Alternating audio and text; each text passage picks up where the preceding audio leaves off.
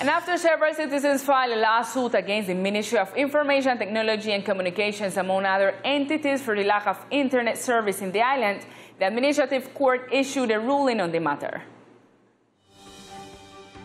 Specifically, it's a lawsuit filed by Arbalo Archibald and the Civic Oversight of All Providence against the ITC Ministry and other entities with competence in the area of communications. In this lawsuit, the aforementioned requests the protection of collective right and interest of the public internet service and in general to information technologies, and that its provision is efficient and timely in the archipelago.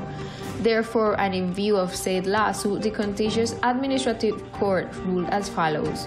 that the collective rights to the efficient, timely, and quality provision of the public telecommunications and internet service in the archipelago, Providence and Queclina, the right of consumers and users of the public telecommunications and internet service, and the defense of the public patrimony violated by the nation. Order the Communications Regulation Commission, within the framework of its functions, to carry out an analysis of the rates offered by Energía Integral and determine if they really obey the efficient cost and reasonable utility with the purpose of dynamizing the market and obtaining the purpose set by the state. Order the Ministry of Information and Communication and Technologies as the contractor and the company Energía Integral Andina as the contractor to carry out the necessary steps to determine whether the rates offered by Energía Integral are actually in line with the efficient cost as a reasonable utility with the purpose of dynamizing the market.